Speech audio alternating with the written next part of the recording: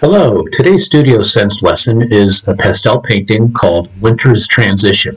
First, we'll start with a competition. We'll do our lattice framework, focus on lines, identify that focal point, and focus on building those masses. So what I'm doing here is mapping out. I've already put the lattice framework on the blank pastel sandpaper surface. You can see the breakout of thirds, both vertical and horizontal, and also the diagonal lines that I've built from the corners of the pastel surface. The reference photo is in the upper right, and that reference photo is laid out in such a way that the horizon is actually about at the halfway point on the horizontal axis, and we don't want that. We want to restructure the landscape, and this is what I would encourage all of my students to do is if you're using a reference photo, take a look at it, move the masses around to whatever you think is a much more pleasing painting. Have that focal point defined ahead of time. And in this particular case, the focal point is right where my hand is right now, right about where there's an X there, the lower third horizontal line, meeting up with the left third vertical line, right about there where the lines are converging. I like to use lines in my compositions that reasonably follow the patterns of the lattice network that I've put on the canvas. And in this particular case, the horizontal line from the lower left is leading us up through that. It's a frozen trail of ice, and it's leading up to the focal point, which is really the brightest part of the sky, and a dark tree, a tree that was in the shade up on the left there, so in the photograph. The rest of the lines are pretty much what I'm blocking in roughly with pastel. This is like a light purple pastel. Is the structure of the clouds. Now, when I looked at this photograph, I originally started designing it with the horizon at the halfway point, or a little above the halfway point, and I realized that one of the main features of this painting, or this reference photograph that really attracted me, was the sky itself. The sky was very dramatic, so I decided, hey, this is really a painting about sky, and a lot of dark shade, darkness, because the sun is not hitting most of the other area of this painting. And let's convey that in this particular piece of art. So that's the approach I took in terms of restructuring the composition.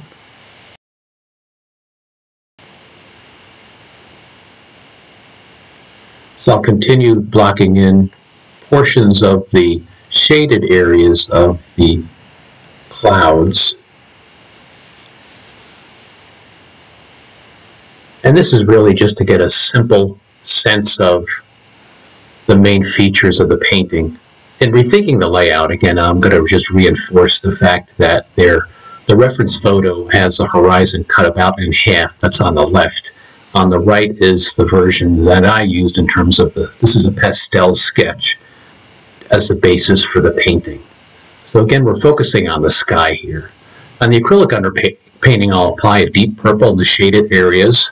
And what I would like to do is to provide the complementary, or apply the complementary acrylic color to the orange, where the sun is hitting the horizon area and the trees in the back. So I'll use a really vibrant blue acrylic. And the purpose of this acrylic, so we know that there's very dark values in probably almost 2/3 of this reference photograph.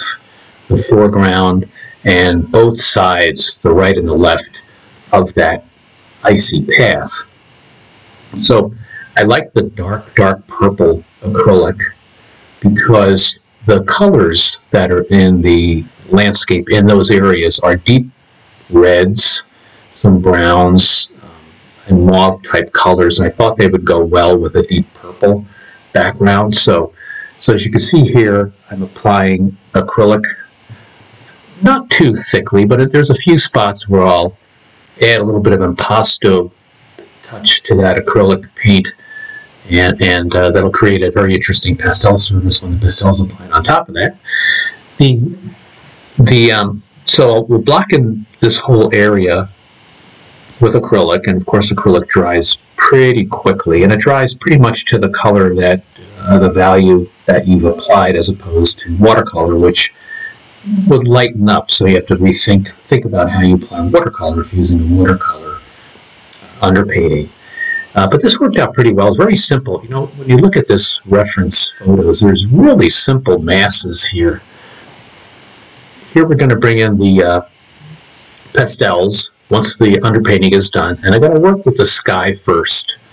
And we had a little bit of a video issue here. The light blue of the distant horizon was placed without being recorded here, but that's okay. The sky is going to be first here, and the reason why I'm doing the sky first, and in many cases you'll want to start off with the sky, is simply the dust from the pastel will fall. If you had done the lower portion of the painting first, the dust will fall on that, and it's not necessarily a big issue. It could be somewhat problematic at points, depending on the level, the values that you have down below. If they're really light values, like a snow surface, and they can get dirty from the pastel up above. So I'd like to start with the sky, especially since the sky is the focal point of this painting, or one of the main focal points of the painting.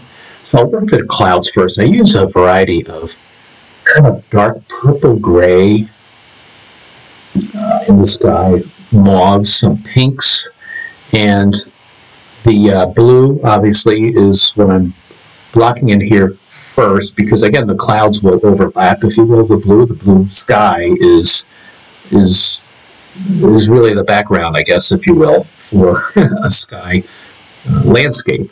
So the darks, the dark mauve type colors are what I focused on in applying the clouds. The top of the blue, the top of the sky being the darker shade of blue. And I used, what I'm using here, and you don't see it very well in the video, but I'm using a pan pastel sponge. Pan pastels have a variety of tools, little blending tools that you've seen in some of my other videos. And this is like an oblong sponge that I'm applying the blue on. It's a really interesting tool. So I'll start with that at the top where the sky is the bluest, and then I'll work some other pastels, stick hand pastels on the variety of the other clouds here. Notice the light, though. The light, what's interesting about the light in this painting is that it is coming from behind this scene, behind me taking the photograph. So this is facing westward, and it's about 7:30 in the morning. So the sun is actually not rising from that focal point, but it's in the opposite area. But because the clouds, because of the variety of the clouds and the strength of the clouds in this particular reference photo, they reflected so much light that it almost looked like sunrise was happening out there at the focal point when it was not. So I'll work back and forth on the blues here just to get the basic blue sky in, and then start working with my other cloud colors. Again, I'm working the darks first when I'm doing my clouds, and in many cases we're doing darks first anyway in a pastel painting, and the lights on top to build that depth for the piece of art. So it was a pretty strong light source, and it really attracted my attention, and that's why I decided to focus on the sky. The pinks are going to come in now. I think I'm bringing in some pink colors, and the sky itself will be, this is where the fingers of the pastel artist come in really handy in terms of blending pastels.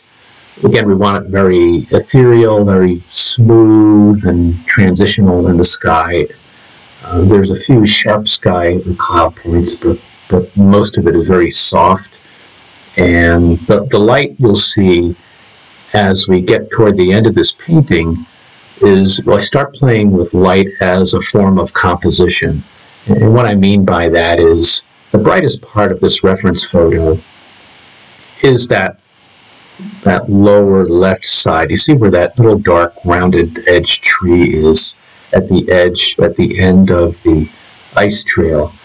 That's really the brightest part. But what was interesting, as I looked at the photo a little further, that there was a very nice glow of light coming from the that area and heading up diagonally up toward the left, where you see that bold light blue acrylic tree outline painted there on the left. And you'll see how it's kind of fun when you get to the point where you've put all the pastel down, you've got a basic painting, and then you could start really playing around with it and showing some various modifications and nuances where you could bring a glow of light here or there, or a reflection of light from a particular item in the landscape. And it's really the fun part is Pastel is doing that. This is not so much the fun part, although covering the pastel to get started is enjoyable. But, you know, there's a certain level of impatience to you when to kind of see what this thing's going to look like as you progress.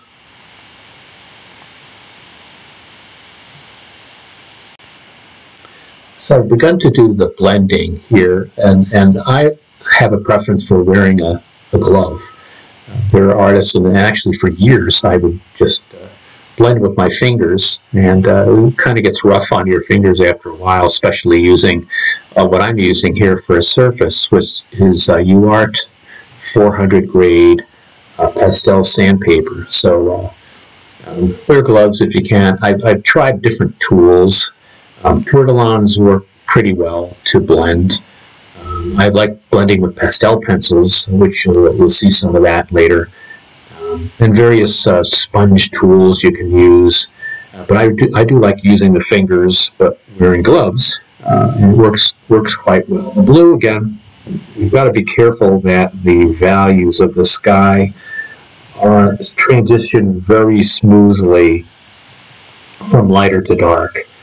And that's where blending using your fingers comes in most handy. You can see I'm using a light purple here. It was a sort of a purple gray darkness to the clouds, but this particular color and value really gave most of the shape of that sky.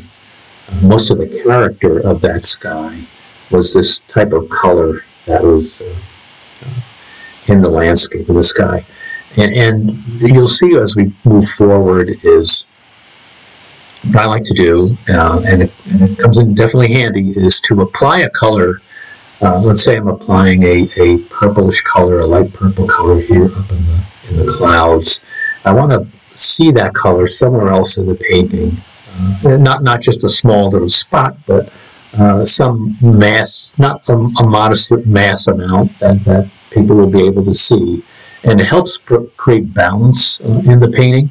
So we'll bring some of those sky colors into the ground. And again, the ground in some areas is reflecting the sky, especially the icy path. The cloud structure follows along pretty interestingly with the lattice structure of the sketch that was on the blank piece of paper here, the diagonals that we saw. So, you know, again, look at the large left streak of clouds, not the far left, not the far right, I'm sorry, but the 1 second from the right. That almost kind of corresponds with that diagonal line that I'd put that you could barely see any longer.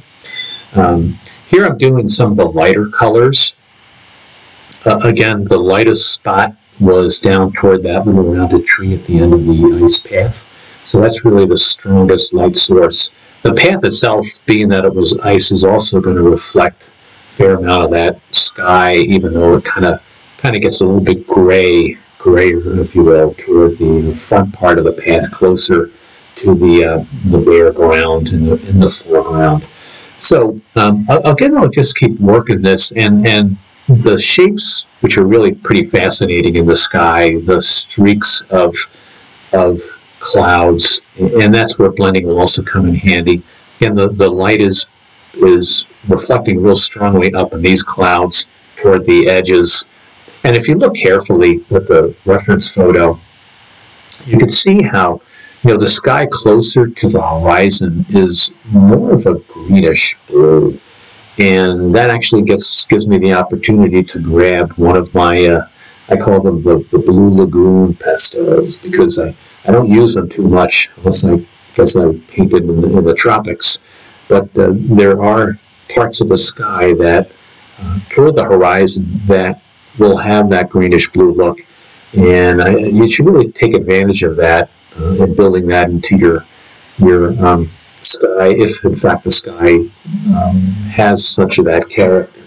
So in this particular case, I'm just bringing the streaks of clouds out further. I'm using a pastel. It's not white. I don't use white much at all in my paintings. It does cool off the colors a bit, mutes them somewhat, but I'm using some very light blues, very light pinks, and an orange here and there in the painting to build some highlights.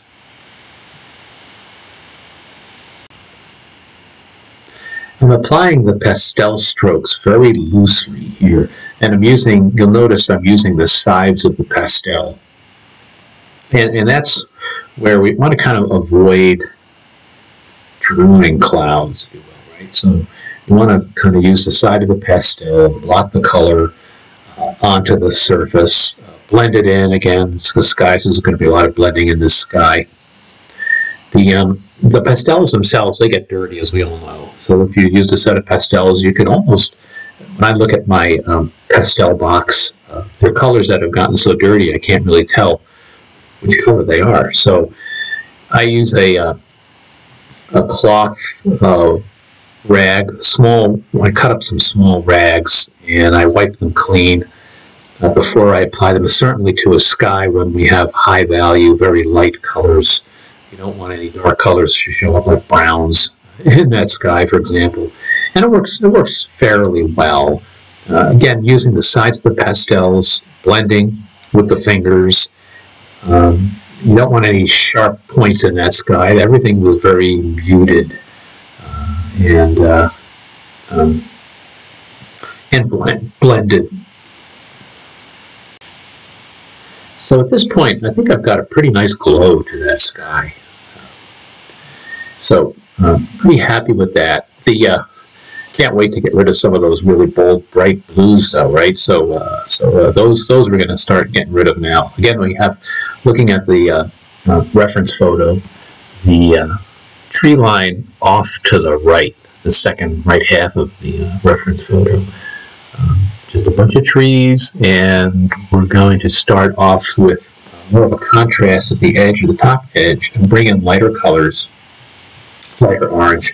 The purpose of this particular underpainting is to reflect some of the complementary color of the pastel that will be applied on top of it. And that, as I mentioned, that helps the pastel color pop a bit. There's a lot of orange in this particular painting in the distance. It's a strong orange. It's such a contrast with the shaded mauves, purples, and browns of the foreground.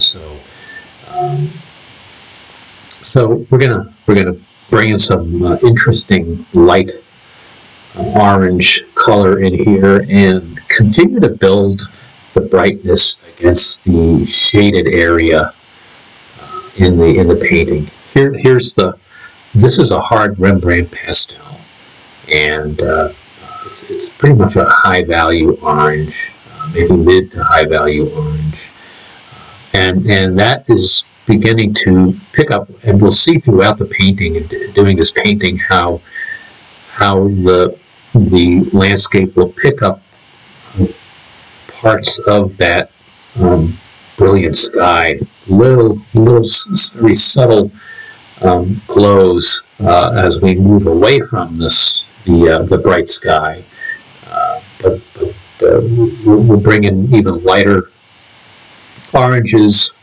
Here in particular is the lightest value orange that I'll use today, in addition to using some very bright orange pastel pencils to work with blending some of that distance.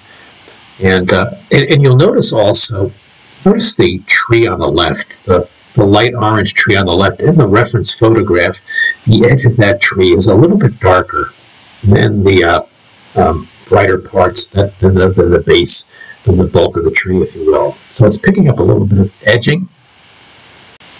So we'll want to convey that edging of that tree a bit with a slightly darker orange, which I'm doing here, and it looks that way too when you look at it versus this bright sky. It appears, the branches appear darker at that point than they do within the bulk of that light tree. So that's something that we want to make sure that we convey. So, and in doing this, we're adding some dimension to the tree with the dark in the foreground of that we'll call this the new rounded tree on the left, if you will, and some of the light areas that's catching the sun. Again, coming from toward us where we're watching this painting, it's coming from behind or from the east, and this is facing west. This plastic palette knife comes in really handy to do some blending. It helps push the color in the surface of the pastel paper. I find that tortillons kind of pick up the pastel, and it kind of shakes off a bit. So that's why I like using this palette knife to really blend some of that those pastel colors in. And again, using the fingers to reinforce that. You can see some of the blues showing up behind the pastel. We're going to try to leave that in there because the whole point of having that brilliant blue is to reflect the complementary color to help it pop, if you will, better. The foreground is very dark. Now, people have asked, do I use black in my paintings? And my answer is yes, to a certain extent. In a very dark environment, I may throw in black, but then I'll cover it or break it up a bit with another dark value of like a purple or a deep brown orange type color, deep orange color, because there's really the black that you see in an actual landscape is probably nothing other than charcoal or ash, for example. You don't really see black, but often I'll use a dark black color simply to take advantage of building on top of that other dark values. It's kind of like a reminder that, hey, this is a dark spot, I'm going to throw a little bit of black. You will see that I'll use some black on the stalks. There are cattails in this reference photo, so we've got to take care of those somehow, and when they're up against the bright sky, they almost look black. So we'll use a variety of dark pastels for those, and I have a little bit of deep black in there too. Deep black is black, right? So we'll have some of that too in the lines of those particular stalks. The light from the distance is kind of enveloping over the edge of the trees, the dark tree a bit. So that's why we're seeing some light glow there on the lower left along that icy path. Now let's bring some of that color out to the field. Now the field, if you squint and look at the values of the reference photo, obviously the darkest is in that area on the left, and the field is the next darkest, but it's reasonably light. It's probably not a whole lot different from the values of the bright orange tree line, just a little bit darker than that. So let's not make that too dark there. We do have to bring in some light, and it's a different color. This is actually one of my favorite pastels. It's a Great American Pastel, soft pastel, and it's a pinkish mauve kind of color, but it worked really well. I thought it worked really well with that particular landscape. And as I mentioned before, we want to bring some of the sky into the field, so you can see some of the blues that I've left on the lower right. There's some blue in there. And we have a little bit of that orange at the top of the flat field here. The field was just a field of stalks and grasses. I don't think it was corn, but it was just a lot of cattails and tall stalks. The distance here, again, we want to help better define the edge of the flat horizon, if you will. So let's bring this pastel through. Again, this is another Great American Artworks. And notice how I'm applying the pastel, sort of not like across from lines, but also up and down to create some variety in the landscape. This whole area will be covered with those stalks, and we're not going to be drawing those stalks throughout the whole landscape. Obviously, we're just going to suggest that those stalks are there based on the patterns that we paint with the pastel. So I think the last part of this pastel surface that doesn't have pastel on it is, in fact, the icy path. So let's start getting some deep blues in there and some of those grays. And this will be another opportunity to draw the viewer's attention toward that light sky and that dark little rounded tree at the end of the path by highlighting portions of this icy path along the edge of the dark ground. Here I'm taking a very light blue pastel. This is a Mount Vision pastel, very light blue, and picking up some of the highlights in the icy path that are reflected from the bright sky. Again, more around the edges to draw attention, breaking up the masses a little bit in the distance. That path really just turned off to the left, so you can see a little bit of that happening there toward the dark tree at the end.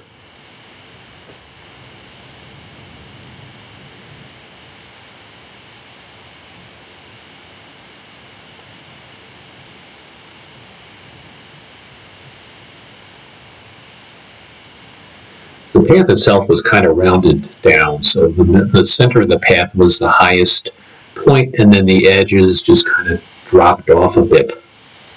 There's actually a small stream on the left, which was frozen, and on the right there's a pond. After the cattails, a bit of ground, then you hit water. So it all kind of drifted off. On this light pastel that I'm using, that I used on the path, I'm going to bring some of that color again into the distance where it's picking up more of that bright sky at the edge of that particular field. And the field, I was really happy with the colors and the values that I used in the field. Basically a bunch of mid to low values, a lot of shade. We don't want to get into much detail there. But back and forth, I'll continue to refine the painting, build contrasts like I just did here with a little bit of a darker brown orange color against that lightness, and play along with the horizon and some of the blending. Sorry, my hand's kind of in the way of what's happening here. The edges of those that tree line in the back is going to be picking up a lot of more of the glow, if you will, from the sky. So we're building some of that in and some of the other colors. The trees itself, the trees definitely need tree holes or sky holes, right? Obviously, you should be able to see within or through the tree. The trees, what's interesting about these trees, it appears that they're orange leaves, but they're not. They're really dense twigs, branches, and sticks that have picked up so much color from the sunrise behind us that they almost look like they've got leaves on them. But we have to be careful to kind of break them up a bit. Now the reference photo in the reference photo, the tree line on the right does look pretty dense. You don't see many gaps in that, but the tree on the left, we're going to have to work that a bit further. We'll bring in some sky holes. And also we have to build a little more dimension than I'm doing here, because the strongest light coming from the sunrise was the upper portion of that tree that I'm working on here, and also the horizon, the base on the left tree line, where the strongest light is hitting these trees. And there's also a tree behind that. Let's see that little dark tree at the end of the trail. There's another tree, several trees back there that are picking up also the direct sunlight. Again, building contrast. The dark trees and shrubs in the foreground. Working with, again, the side of the pastel, and I find if I have a preference for pastel types, and if you're shopping around for pastels, I'd really recommend pastels with angular edges. So rectangular pastels are great because you can easily use the sides of them to create lines. You can't do that so much with rounded pastels. So I prefer those with edges. But Mount Vision has a great variety of large pastels, and they're hard as well as soft in the sense that the hard edges can easily be used to sketch out edges and sharp lines like I'm doing here with the edge of the pastel.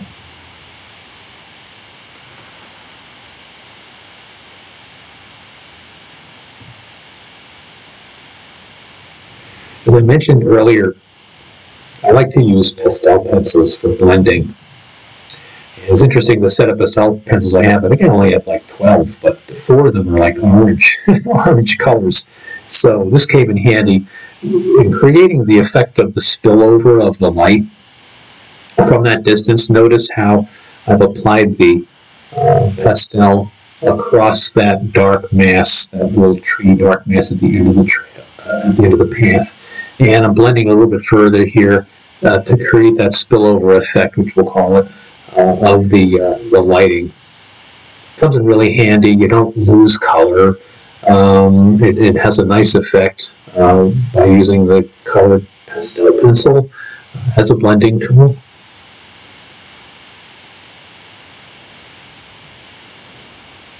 Some of these masses, the masses are pretty emphatic, so we'll need to continue working on breaking them up a bit. So that can be done by either extending that icy path off way, and you'll see a little bit later how I'll be breaking up some of the not only the foliage on the left, but also that little tree at the end of the trail. Bringing in again more of the reflective light here. This is I like to use a purple. It's a light purple hard pastel. I think this is an old new pastel from like 20 years ago. I still haven't used up. Again, the mauves and the soft pastels are being layered on. You're using your, if you're particular about your pastels, you can always start off with the hard pastels. In fact, those are great to do an underpainting, washing them out, blending them with isopropyl alcohol. But then we'll want to use our softer pastels as we layer on the pastel, layer on dimensions in the painting. That is you can see that is a Mount Vision pastel. There was more ice and snow in the shaded area here, so I'm bringing that in, but again, it's a deeper value, it's a darker value, obviously, than the path, so you really want to mute that down. You don't want it to be too distracting, but notice how it is kind of directing us again toward the end of that path, reasonably parallel to the icy path. You'll notice that I just tend to grab different pastels and work different parts of the painting. So at this point, the whole painting is covered with pastel. We've got the basics down. We've got the masses down. We have actually more of the basics down. This is the painting. We might want to call it like 2/3 done at this point.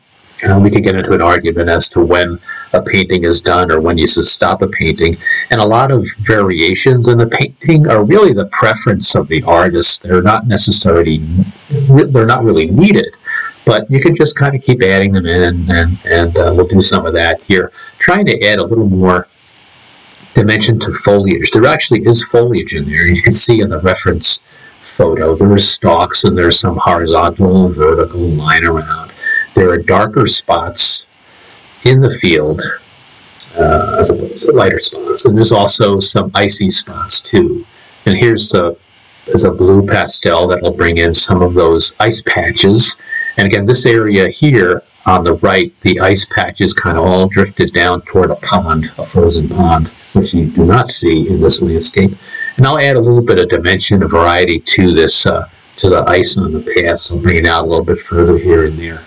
it almost looks repetitive, and we try not to be repetitive like that with those 3 strokes, so we'll break up those a bit too, and add a little more highlights. Some parts of that ice will pick up more light than other parts, so that's what this light, very light, very, very light blue pastel is doing. Because again, I didn't use any white in this particular painting. Again, break up some of the edges there. You know, nature is chaotic, so there's a lot of variety in it. You don't have much in the way of straight lines at all.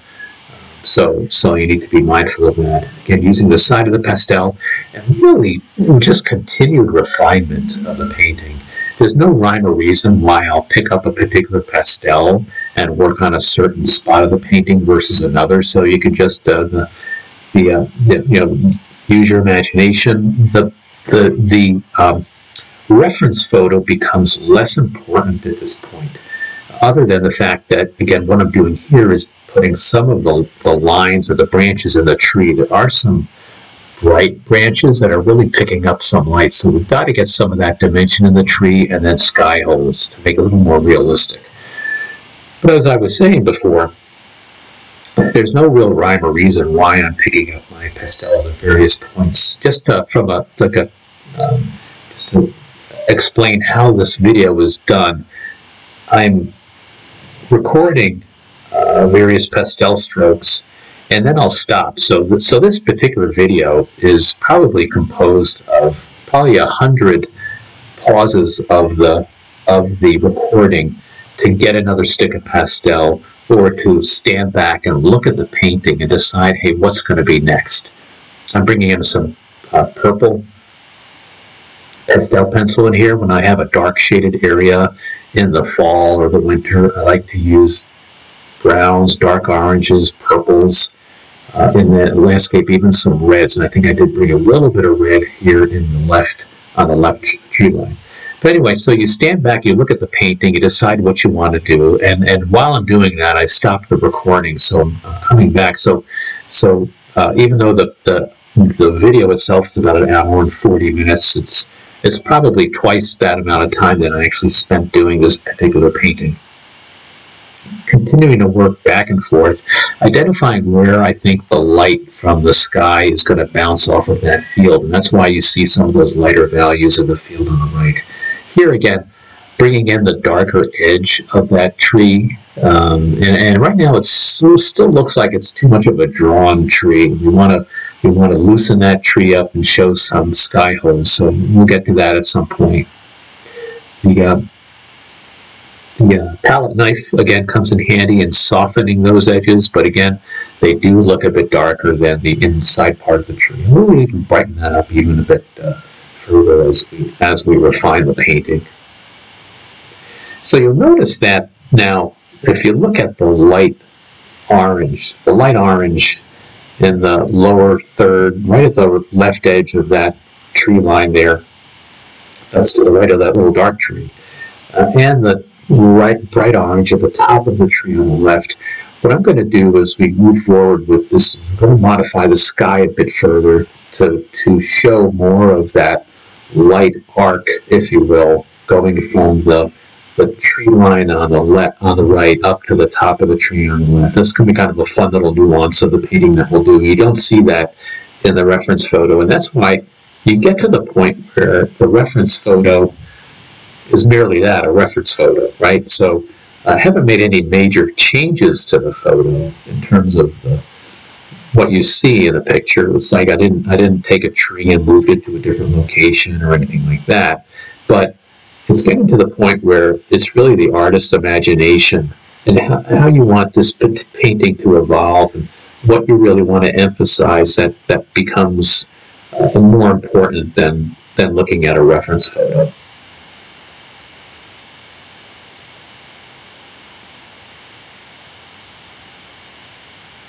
I also like to pick a unique color, kind of spice up the colors in the painting. So you'll see some of those that I'll bring in here, especially what I call the lagoon green blue that I'll bring up into the sky. A little bit of surprise is kind of interesting to see the painting, but But for now, we're really just working details back and forth again, pausing the recording, thinking about what I want to do next, heading back and trying something different.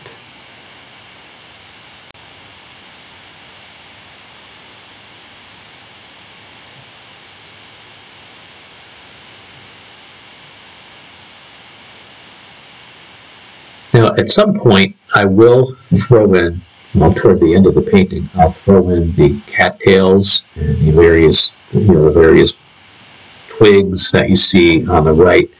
Now, the risk in doing that is distraction. So we don't want them to be too obvious. Well, they're going to be obvious. You're going to see them, but too distracting. That we don't want them to own the painting, if you will. You don't want the viewer to be stuck on looking at these cattails. So we got to be careful in doing them, and also we're saving them for the end, because we really need to clarify or complete. We'll call complete the background here on the landscape, and then we'll throw the cattails up and the twigs at the end. Here again, I'm breaking up a bit the masses in the distance and softening them up somewhat with the glow of the light.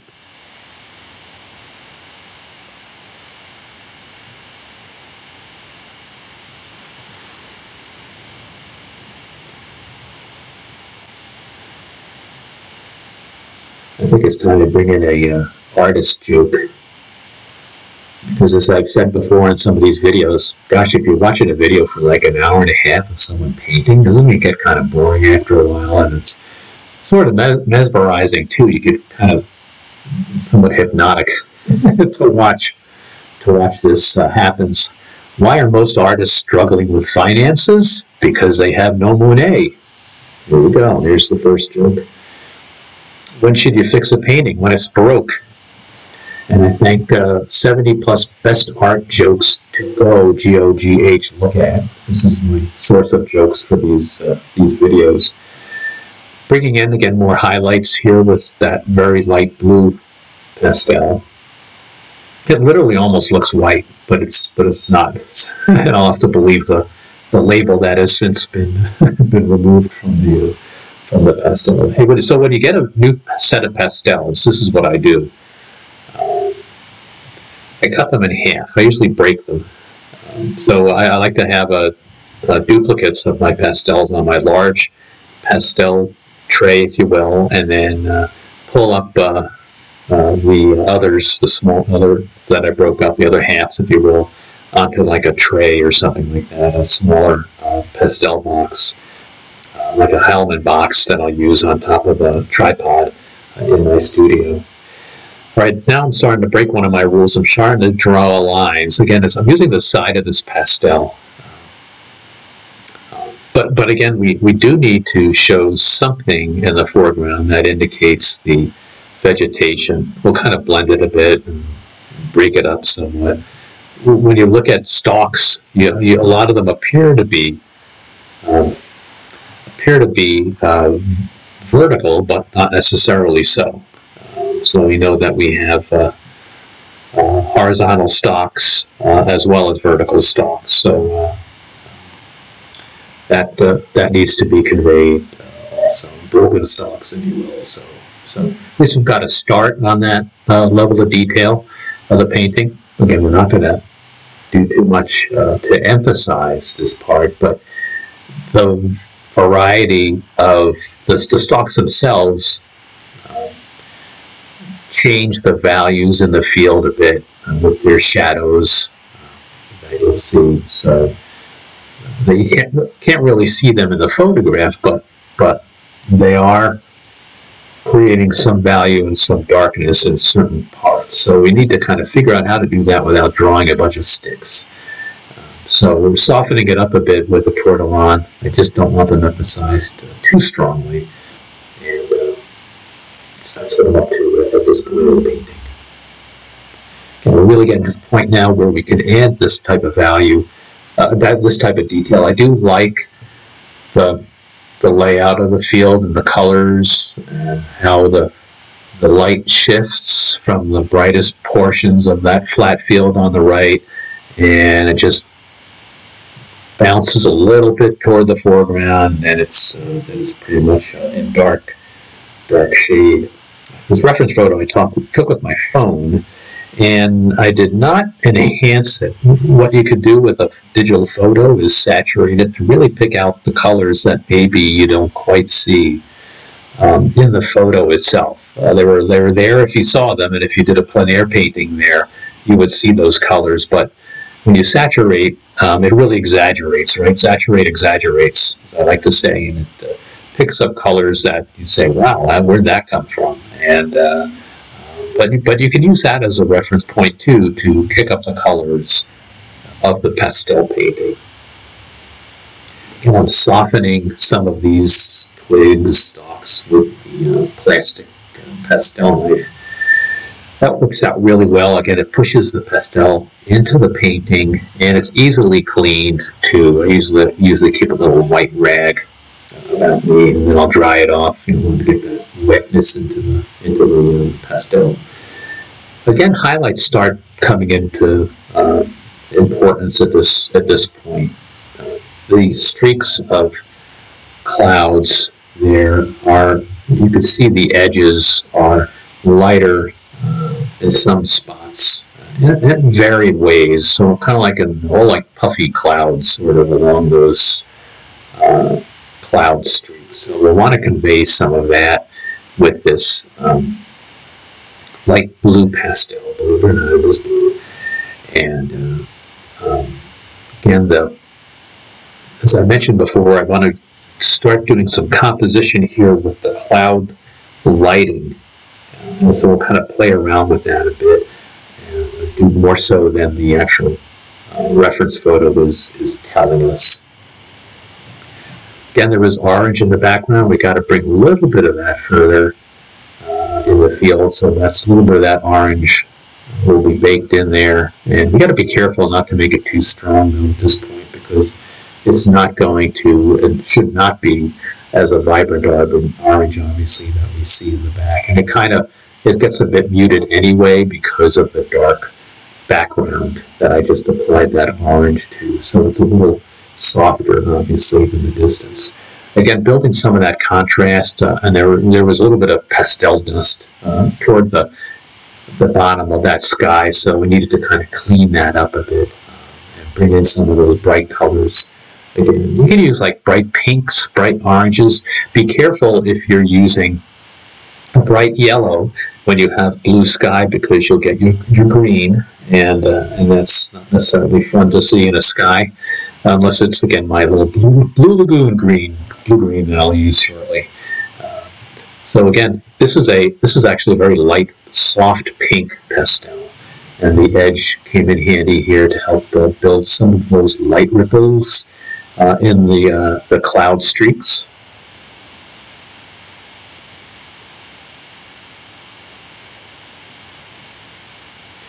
You sort of see now that there's if you will, there's a kind of like an arc of light. Again, look at it from the top of the bright tree on the left down toward the light part of the tree line on the right, on the left side of that tree line. And what I'll be doing here is I'll be building some of that emphasis and building a little more brightness in that area, almost like a halo, if you will. Now, the part I just did up there is, as I look at the reference photo a bit further now on the sky, there are streaks of purple up that way, going opposite the direction of the streaks of light that are going diagonally from the lower left to the upper right. So, taking advantage of some of that interesting view. And what's really neat is the look of a purple color like that on blue. It's really an interesting combination. Again, we'll kind of work some of those designs in the sky, and again, keep blending them back and forth. At this point, I don't have to worry about sky falling on the colors below, because I'm really not doing a whole lot. Not making any major changes. By the way, if you did want to do a major change to a portion of your pastel painting, what I normally do is I'll take a soft paintbrush, usually a narrow paintbrush, and brush off the pastel in the section that I want to repair. And if I really want it to go totally away, I'll then take an eraser I forget what those erasers are called, but I'll remove the rest of the pastel that way and start from scratch. Now the problem is you'll have some eraser pieces on your pastel and you need to kind of brush them off somehow. So that also becomes a problem if you're sketching. If you want to sketch for designing a composition on the sandpaper and you use your eraser, you got to get a brush to brush it all off. Otherwise, because I use I'll do an underpainting, and I don't want to paint over pieces of eraser. It just doesn't work out very well for me. So try to avoid that technical challenge.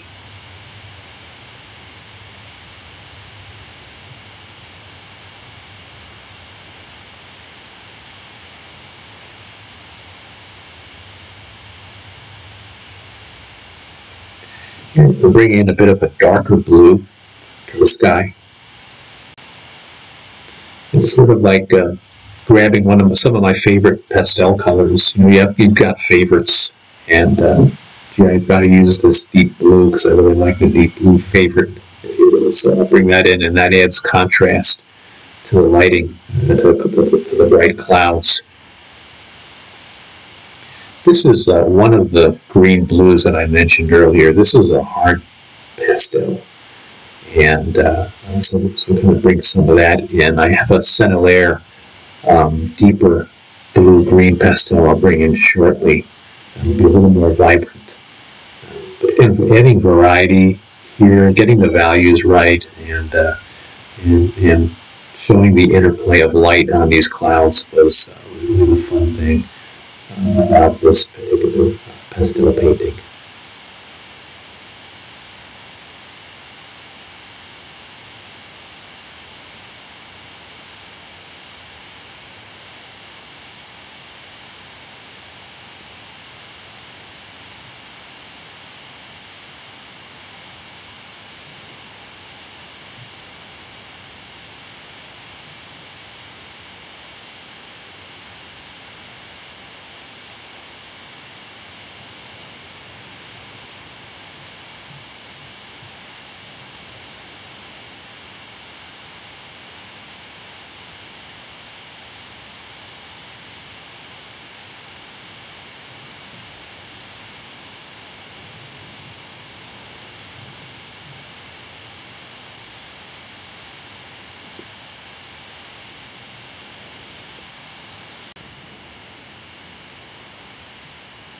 So what did the Italian painter who loved spice buy? He bought a chili. Botticelli. There you go. Bad jokes. This is where I'm working on some of that arc that I talked about earlier. So that rounded, the way the lighting fell from the tip of that tree down. So this pastel pencil here is one of my favorites.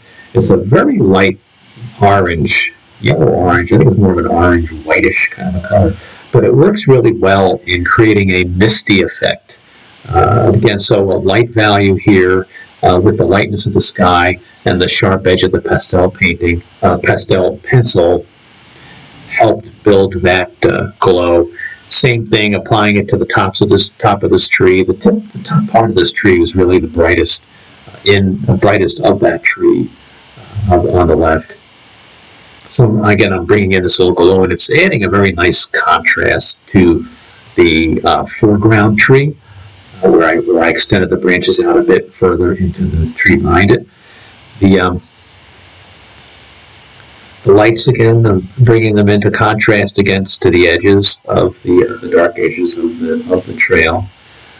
Really, at this point, this is the refinement of the painting, and you kind of go back and forth. You stop, you look, you stand back, see what differences you want to apply.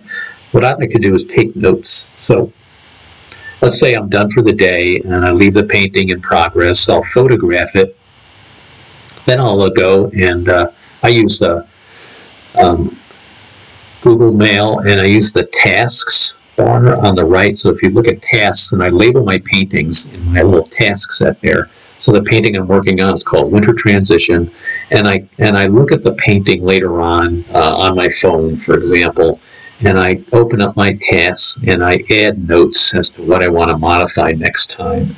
And it's great. It's a great way of putting the painting aside and figuring out what I want to do with it, and maybe there's something that I see later on in viewing the painting in progress that I didn't notice while I was working on it. I'm going to have to fix those lines. It looks like they're all parallel, so you need to kind of break those up and create some varieties there. That's a little bit of that there. So I keep this list and I just keep adding to it. So even if I go to the painting for 5 minutes later on and decide to work a little bit on it,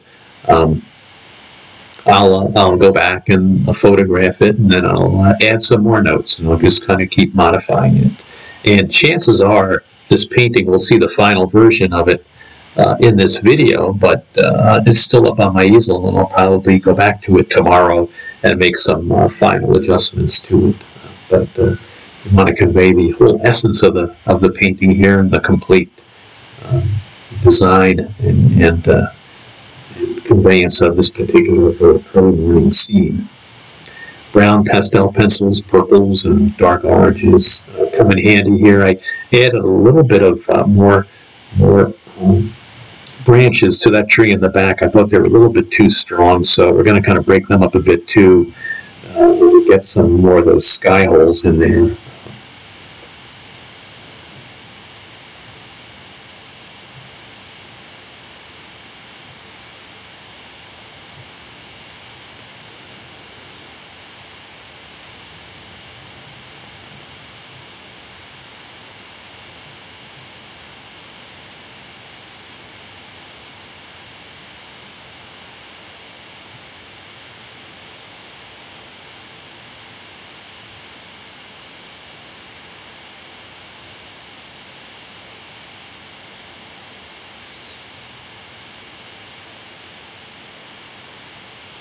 We'll also break up that small little dark tree at the end of the trail a little bit further. I think the tree line on the right, though, I think that's pretty much the way it's going to be. I kind of like the blue popping out in there, and maybe a little bit of lighter orange at the top, picking up against some of the light from the left. And enveloping over to the top edge of the that flat tree line on the right. Do some of that. Bring a little more dimension to that tree there on the left with a darker orange. Soft. This is a soft pastel again, using the side of the pastel stick.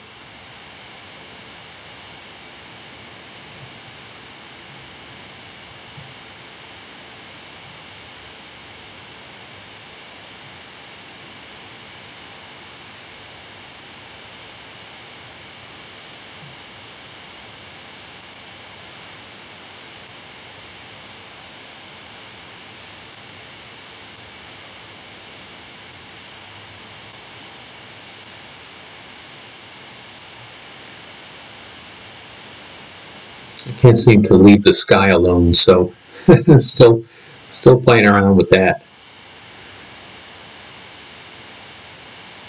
Just a matter of standing back and looking at the painting and deciding how I want the pattern of light to move along in the sky.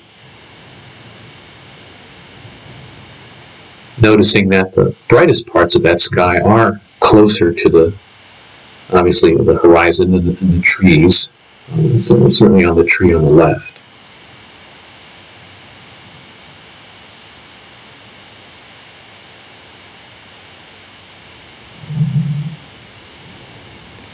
This just builds a little bit more contrast. This is actually just a new pastel, a red new pastel here. From adding that light, very bright pastel in the sky just a moment ago, I'm now adding a bit of a darker pastel to the trees to build that contrast. Again, the edge being a little bit darker than the bulk of the inside part of the tree or the bulk of the tree. Because that's giving it a little bit more dimension. I'm a little happier with that now. And of course, pastel pencils will help to identify some branches. Some of the branches were really catching the light very strongly, so a little bit of that to be conveyed in there. This pastel pencil helps pick up that thought.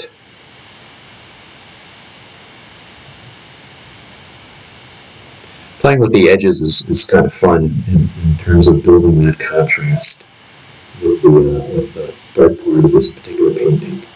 Really helps it stand out, helps draw your attention to it.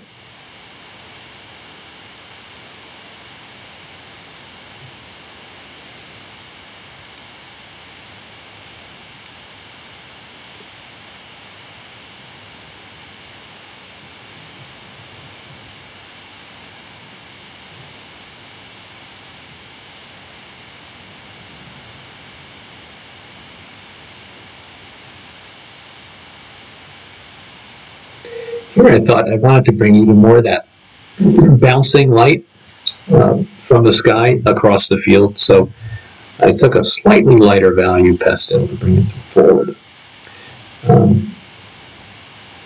I also have a light pastel. Remember so the question is, and here's some of the sky holes, what color those sky holes or what value they should be, and they're usually a slightly darker value than the sky behind it itself, because less light, because they're smaller apertures between the gaps of the branches, less light gets through, so it looks a little bit darker.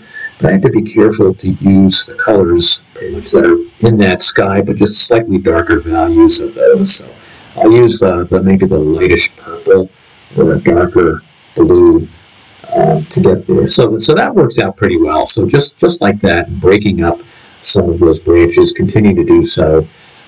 Sometimes your pastel will blend a bit, so you need to kind of fix that. But in general, I thought the sky holes here were working out pretty well to show the fact that this tree had a lot of thinness in it in terms of some of the twigs.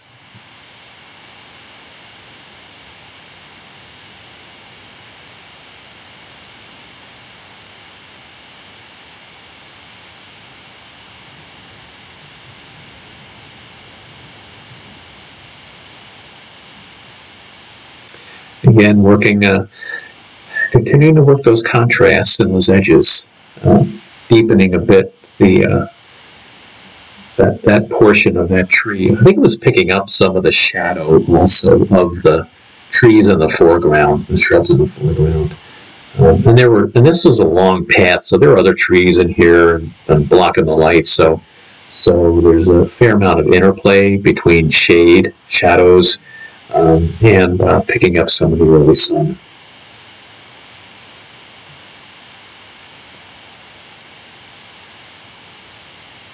Don't forget there's sky holes, if you will. We'll call them maybe tree holes in the shrub, in that big dark tree shrub there on the left.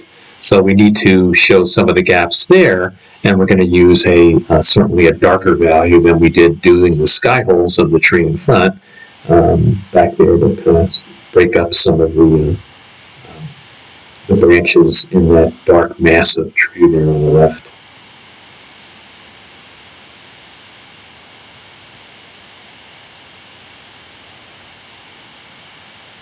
So I stepped back, I stopped the video recording, I stepped back, and there I go, I grabbed more blues. So this helped to corral, if you will, the brightness of the clouds and build even a little more contrast. Now again, I'm going to have to blend this with my finger, and when you do the blending, by the way, just make sure your gloves or your fingers are clean before you go and do this. I think you'll see actually a little bit later that some of the orange gets picked up in the sky. And I looked at that and I said, oh, I muted it a bit, but Not too much. I kind of liked it in the sky a little bit, so I left it there. So maybe we'll get to see that in a little moment, in a bit. So again, blending it in and smoothing all this blue out because the clouds are sitting on top of the blue, right? So we got to make sure that that is retained. So I'll likely go back and I'll play around with the clouds again and add a little more on top of this blue. But I thought I'd bring some of that darker sky in here at this point. Here's where I'm working those clouds again just to fluff them up a bit on top of the blue. So you can kind of rework a lot of areas too. There's no science. I mean, there's some artists that I mean they may just know exactly what they're going to do step by step and not rework areas, just get them done. I don't know who those are, but but we typically go back and forth. And this is, of course, the fun part. You know, the fun part doing art is actually doing the art itself. So it's really enjoyable. Here's that blue I want to bring in. As I mentioned a while ago, I want to bring some of the blue that is in the sky into the field. More so just for color balance. It's not necessarily that there's this reflection of blue sky in the grasses. Probably not. But again, it's more of an idea of balancing out the colors in the painting. I even added a little more on that tree line off to the right you just saw. When I put the blue down first, and I made a little more here, I felt it was a bit too strong, so I then muted it just a little bit. But again, it's a more subtle indication of blue to better balance out the painting. Here's where I'm muting it a bit with a little bit of a lighter color mauve, breaking it up again, because again, there's grasses here that are going in all kinds of directions, mostly vertical, but kind of broken off, etc. So you need to not forget the fact that that's out there. And you don't have to see it visually in the painting. It's just an idea or an inkling that there's masses of vegetation running in different directions. This is where I had stepped back and looked at the painting and said, hey, you know, I'm going to extend that icy trail a little bit further to the left. And then working some of the, we'll call them the tree holes, where the light of the trees in front of this dark mass are being picked up within the dark mass.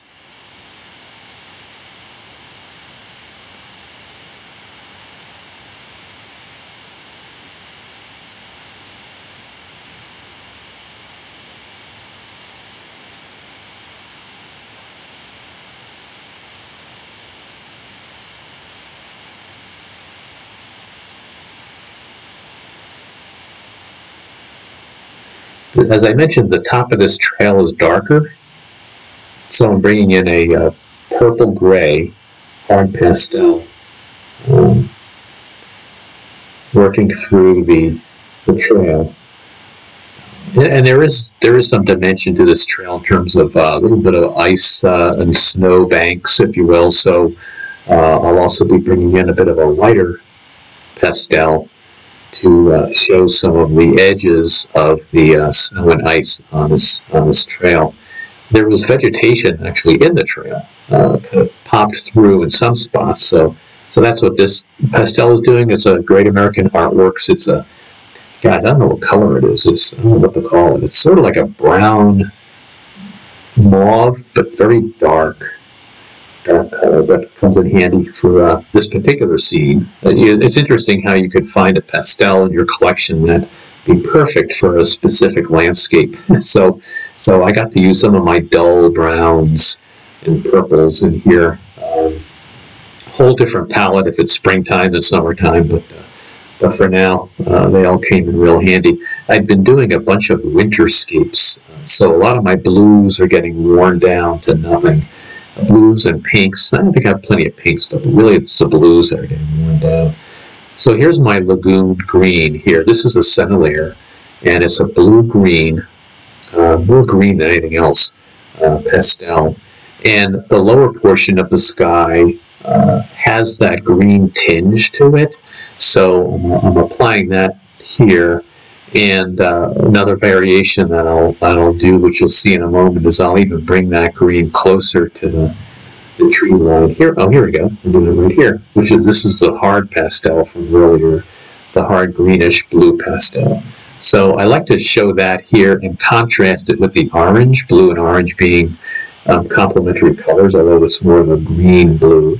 But I thought that would be an interesting effect to convey down toward the bottom, where there was still a little bit of hazy, light flat clouds at the horizon right above that tree line. This is where you got to be careful to get the orange. Don't want to get the orange in your sky. I think it probably did a little bit there. But again, the blue's got to get it down to hug that orange there, and that's the effect I wanted, is to build that bit of a contrast of hue, contrast of color in the painting. So I thought that looked kind of nice, putting that little touch there in the sky. And let's not forget about the sky holes on the little blob of a tree in the back at the end of the trail. So breaking that up a bit, again with a lighter value that I've already placed in the sky. So picking up some of that light from behind. So I'll get it out of the way so you can see some of that being broken up. Now behind that tree, there is another bright orange tree back further in the distance. So we're going to start picking that up here, and that even made the edge a little more nicely contrasted with that little dark tree at the end. So again, that was like what did that take? It's like 7 seconds to make that small change. You'll find that sometimes making changes that could have a big impact on the painting take very little time. And as I mentioned when I talked about taking notes, that's an opportunity also to work much more efficiently. So if you look at your painting outside of your painting session on a phone or on a computer screen, and you take those notes, when you go back to your studio, you can be really efficient. In 10 minutes, you can have a bunch of changes that maybe finish the painting. As I mentioned, I was want to get a little more glow at the tops of the top of that tree line there on the right.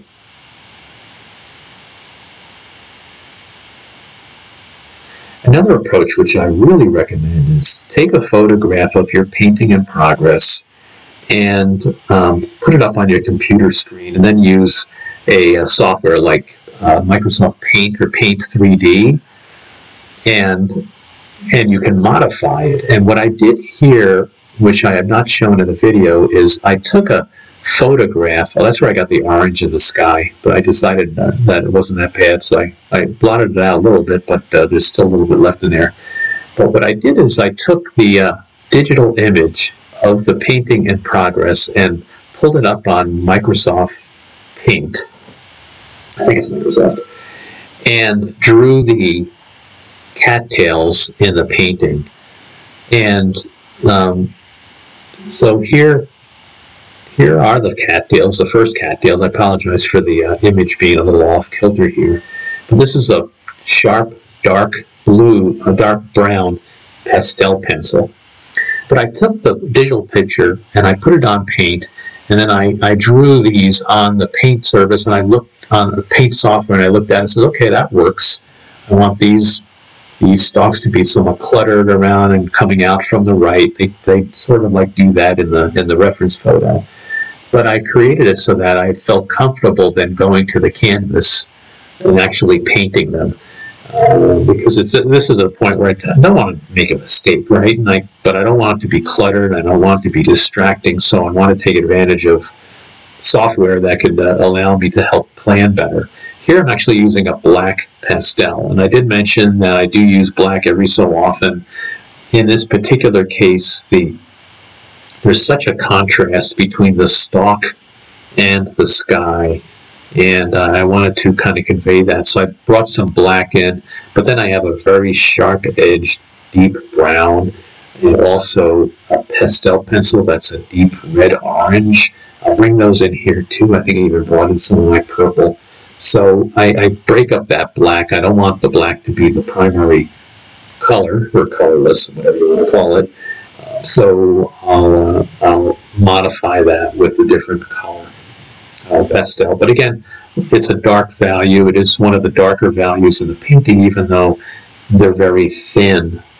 So you kind of lose a little bit as they grow higher.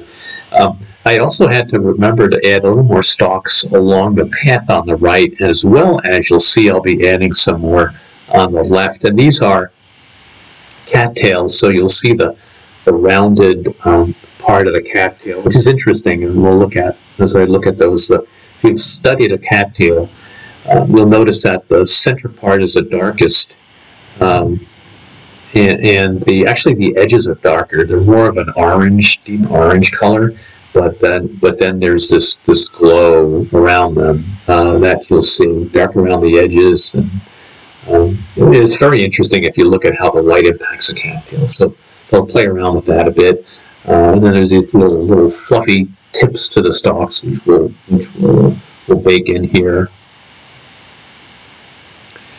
The twigs themselves, there's some white ones and dark ones, so we need to be mindful that some of those have to be identified. Again, not too distracted.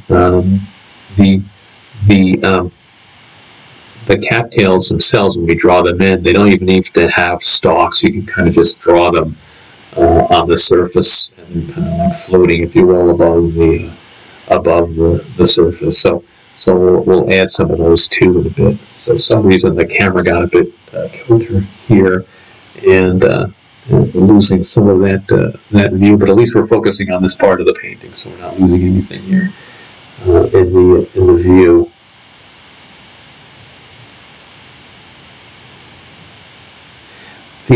Having a digital reference photo allows you to zoom in and carefully look at the contours of what you're trying to paint, and it helps to see really the detail of the cattails, or the detail of the ground, detail of anything, in terms of really what are you looking at, what's in the field of vision that you should be conveying in some sense in the pastel painting, not in the greatest detail, but you should know what you're looking at. So drilling down into a digital photograph is really helpful in creating a representation of the landscape that's reasonably accurate. One other thing about landscape painting, by the way, is it's that chaos of the landscape. It's not like you're doing a portrait or architecture where you have to be kind of perfect, if you will, in terms of dimensions. So the sky's the limit almost in terms of the variety of how you can present a landscape, as long as you get the values right, and some of the relationships of the masses. And hopefully they'll work together, and the lighting of the two. So this is a tricky part. So we don't want to mess up that sky that we worked so hard on, right? So we got to be careful using a very sharp edge of a pastel to get some of these stalks in here that kind of disappear once they're up there. So the tops of the stalks have little outgrowths, and there's also, of course, the cattails, which are kind of oval and come out very dark against that bright sky. So we'll throw some of those in here, as you can see. This is a soft, very dark brown pastel I'm using.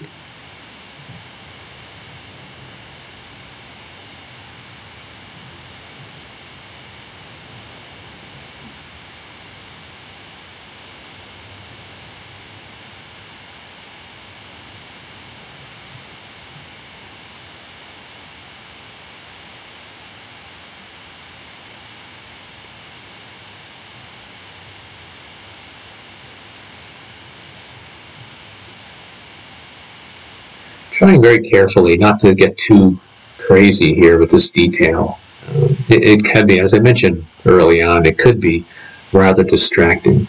But we want some variety in here too. So these little puffy ends, I should know what I'm talking about here in terms of the vegetation. Add some variety, and the heights of the stalks add variety. They're all kind of different, and some of them are straight, and some of them are crooked and coming out on an angle like this, and it's actually following the diagonal almost that I had structured earlier on, and part of the diagonal of the clouds. So this is all part and parcel of pointing toward the focal point too. So the stalks are pointing to brightest spot in the painting. And then, you know, this is where I discovered that I could even create even some brighter sky from the edge of the tallest stalk there up to the top of the tree. So we'll do a little bit of that as we move forward here. So I looked at this, and then I stood back and I thought, well, you know, I think I need another straight stalk here. So that was another change I made, but to these cattails, but really did not want them to be too overwhelming in the landscape, and I hope they're not. I think they worked out quite well.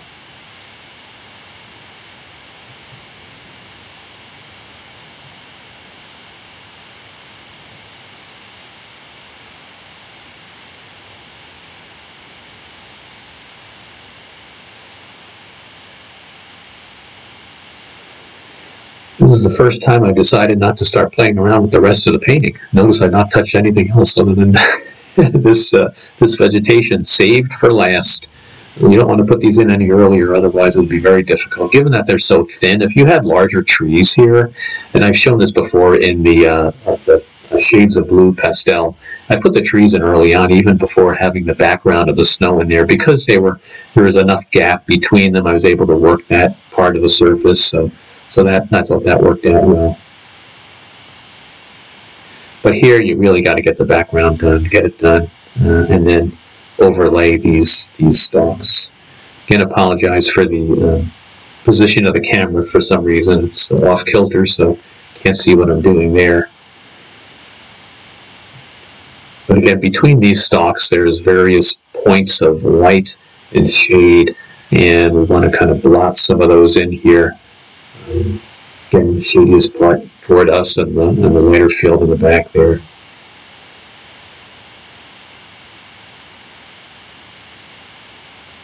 And there's really no right or wrong at this point. It's more of a preference, how I want to kind of direct the viewer's attention, what details should be there or shouldn't be there. Again, breaking some stuff up here. Don't forget that there's horizontal as well as vertical stalks and lines in here. The other side also had these cattails that were not as pronounced, but the lighter parts, there were lighter glows of the cattail in the centers, and then darker. So you'll see me applying some darker pastel on these also, in terms of in addition to the lighter pastel. Now, I was wondering about that. I was thinking, well, I'm doing all this work on the right with these cattails. There's already on the left. And I looked at the picture and I said, oh, yeah, there are. Look at that. Not as emphatic, but again, there are a lot of, they're really in the shade, so you really don't see them as well, but they're there. A little bit of the glow from the sun on the right edges of the stalks and the cattails are done here. Again, I'm using that light orange type pastel pencil, trying to keep it rather sharp as I worked along the thin stalks of the cattails.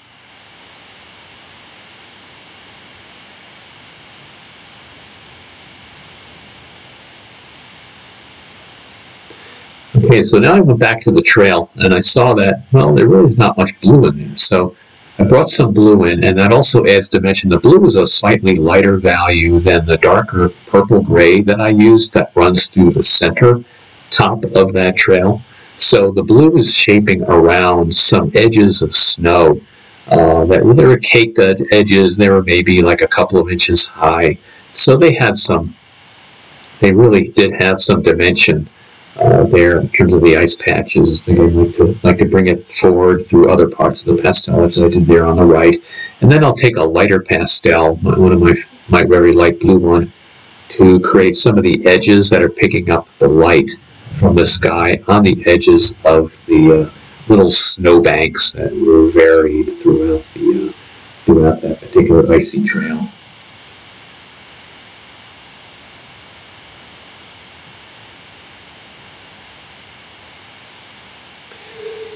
So at this point, I'm really ignoring the reference photo. It's really now up to me to kind of do what I want to do to this landscape to make it using them to finish it. And the question is always, well, when are you done? You know, when do you know when to stop? You can always set a timer and say, hey, that's it, but that doesn't really work very well. I think you need to just kind of decide that when you're making changes that are so minor, that's the time when you stop and thinking, hey, is this going to do anything for me? I mean, it does make a little change, but if it's so small, you begin to think, hey, I think we're getting closer to the end. This is the cattail I decided to draw vertically to help balance out the angular cattails there on the right. And that was it. That's all I wanted to do there, lighten up that background a little bit with a lighter orange pastel pencil.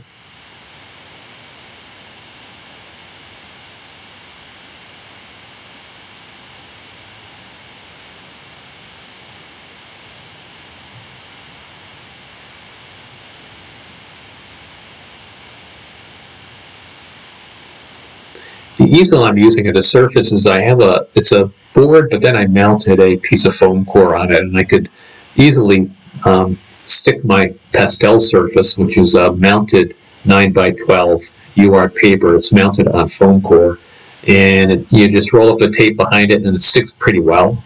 I have some clasps if I need to use them with soft foam in the inside to help not damage the painting. And I'll usually tape stuff on the side of the pastel like a sketch.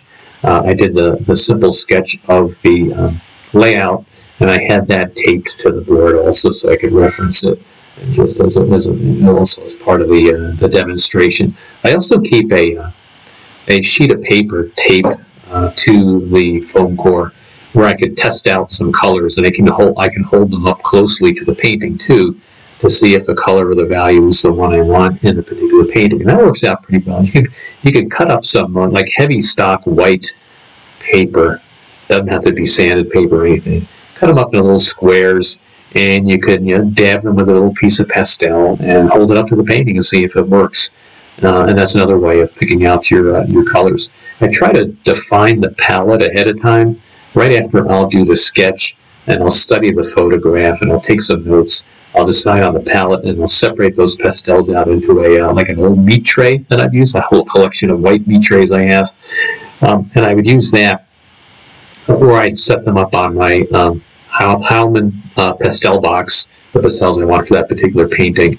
But I will go back, though, in my collection and find other ones that I'll use, and I'll add to the collection after a while. But I really start off with the basics just to get set up. So again, we're mounting the paper, we're doing the lattice composition, sketching it out, deciding where I want to place objects in the landscape, if I want to move any around, what do I want to really convey about that painting, what is it about the photograph that's really attracted my attention to it. Get all that defined out, then I'll scope out, then I'll go to my little task list again that I mentioned, and I'll say, okay, what kind of underpainting do I want here? I prefer acrylic, so what colors will they be, and why? And then basically I'll get the palette picked out, and we'll just do when I do the sketch, I'll spray it with a fixative, and then I'll paint the acrylic underpainting, let that dry, which doesn't take very long at all, and then start applying the pastels, and that's the process. Trying to convey some of the thin branches of the bright orange tree here, and that also will allow us to automatically create more sky holes by stretching the branches out a bit further. The tree on the left was higher than the bright tree, so I wanted to bring that up also a little bit higher as it points toward the sky.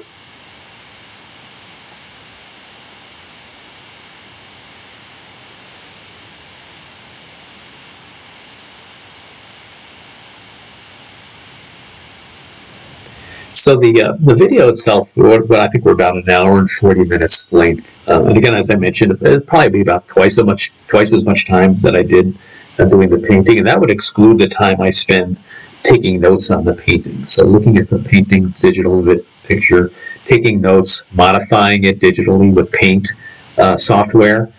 So again, I'll just keep working back and forth some of the shadows and the darker parts of the trees. I decided to work even more highlights into the tree by taking a hard-edged Rembrandt yellow pastel here. Now we have to be careful about yellow because it is the first color to disappear in the distance. I had to be sure that I wasn't really looking at too much distance here by working on this tree, and it really wasn't that far off, so I felt that the fair amount of yellow could survive, but you would not want to add it to the distant tree line in the back. Here's where I'm adding that arc of light. So right from that point on the right, that cattail, across up through the sky, through the front and up toward the tip of the bright orange tree. So I'm bringing a very light blue in here. I believe it's actually a very light pink color, and I'm creating that kind of mystical, surreal kind of image in the clouds. You don't see that in the reference photo, so this is where artist license comes into play, where I want to create some sense of lighting impact that's unique for this particular scene. So again, I had to blend it in, but again, it kind of focuses all toward that whole area of the painting.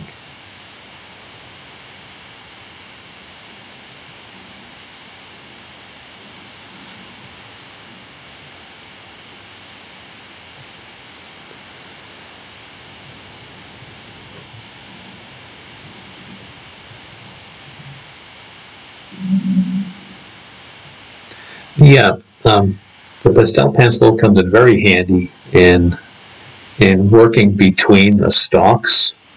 It's a little tricky here. It takes a bit of a steady hand to get this in here, but shaping out some of the stalks by putting in some lighting behind them adds a little more variety in there.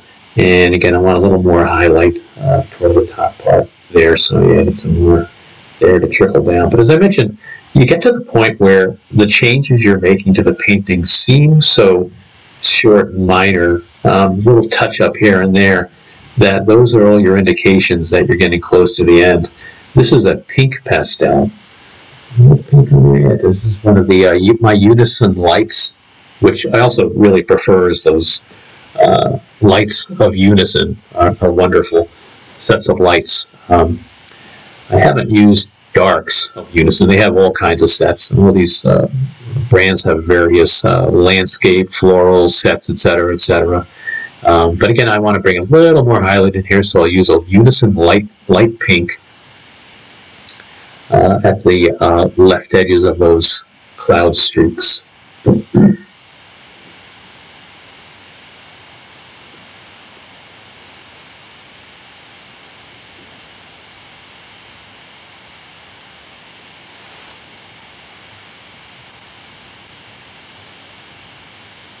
Why did the painter get arrested? Because he was framed. This is pretty bad jokes. What do graffiti artists call empty walls? A blanksy. That's a good one. So where are we? So continue to blend. I think this is the point where watching a pastel painting being made gets very boring, but I think what we're doing here is really finalizing, going back, looking at the painting, deciding what I want to blend and what I don't want to blend. The streaks are really cool, so I have this upward motion that I did here up into the blue of the sky to kind of reflect that. It's kind of like a cloud burst, if you will. So again, look at the arc, look at the light arc from the tip of that tall right cattail up diagonally up toward the left. And we're working those diagonals, and the diagonals are kind of playing out here with the structure of the pastel values in the sky. Bring a little more dark blue in there for a little more emphasis, a little more contrast.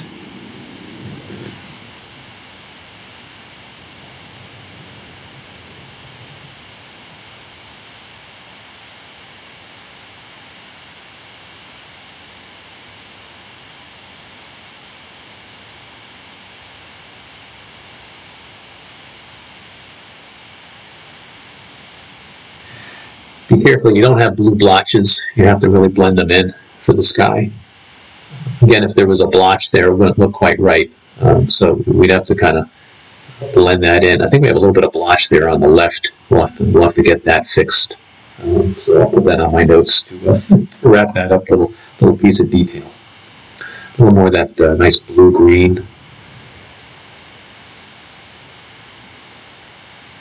Actually doing cloud holes, if you will, because there's blue behind the cloud, so we want to kind of get some of that in there.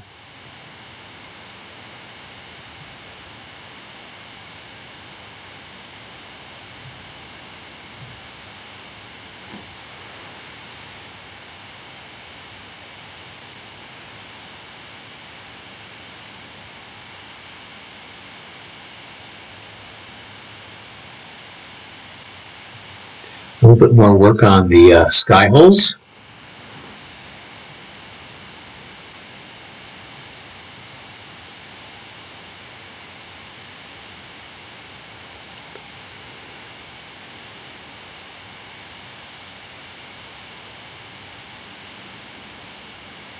And this could get difficult at points because you get the sky hole to blend in with the branches, and we don't really want that. So gotta be careful to try to get the sharp edge of the pastel in there, and try to push it in pretty strongly so that it overlays the branches to create that sky hole effect.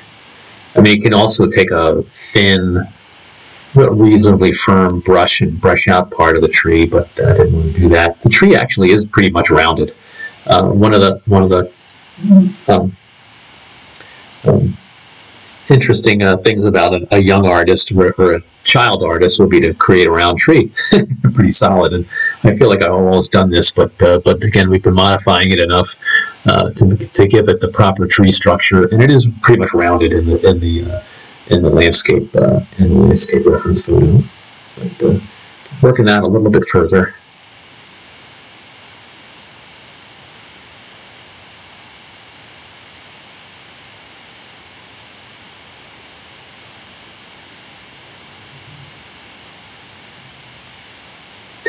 So the key in doing these paintings is really the planning side of it. So again, scope it out, sketch it out, pick your underpainting, pick your palette, take notes. The white pastel pencil I'm using is muting some of that, those sky holes that I put in there to soften them up a bit. White cools off, remember, so it'll cool off your brilliant colors. A little more of my nice lagoon blue-green pastel. I'm going to have to do some tropical paintings someday and use my other tropical type colors. Do you ever look at your palette and realize you have way too much of one particular color? So I've got a lot of greens, but I use greens a lot. I also have a lot of pinks. So I'm going to need to think of subjects that will take advantage of some of those other hues. A little darker in the foreground again. I want to build a little more contrast here. I'm typically going back and forth and finding areas to build contrast, build highlights, just what feels right and what looks right. And this was done after, again, observing a photograph of the painting in progress and deciding, hey, this is another touch I want to make on the painting.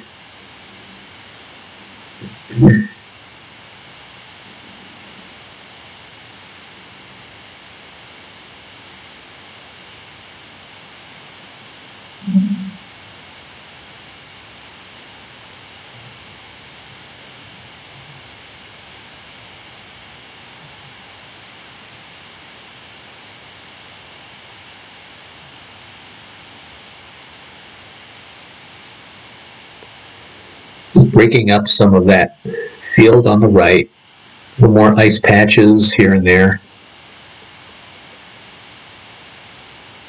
Just minor changes at this point. I thought that the edge of the trail should have more of an angular look of bright reflective light. So that's what I did here with this particular pastel.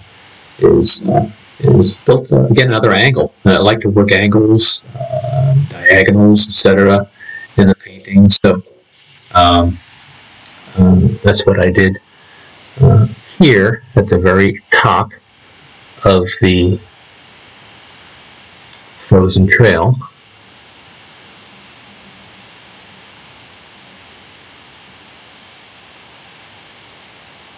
Breaking up the base of the where that large tree is, or that dark tree is in the back. Really being mindful of edges to find that to convey that there's a lot of variety in the edges, and breaking them up.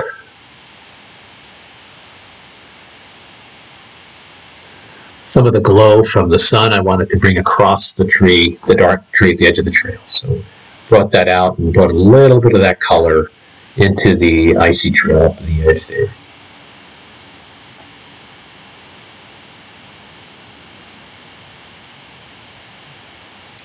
And that's really about all we're going to do in this painting.